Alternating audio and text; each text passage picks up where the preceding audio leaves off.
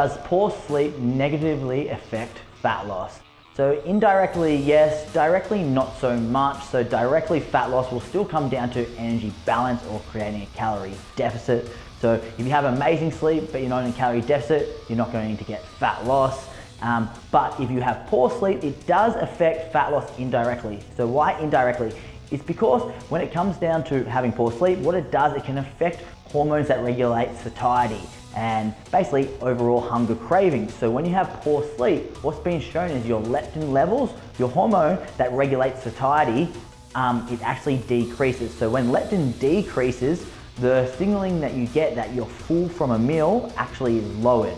So you're not as full when you're eating a meal, which is not a great thing, obviously. But then the other thing poor sleep affects is that when leptin comes down, it allows for the hunger hormone ghrelin to rise. So when ghrelin rises, it signals to your body that you are hungry. And the hungrier you are, the more likely you are to overeat. So poor sleep indirectly affects fat loss because it's going to make you hungrier and have less satiety signals.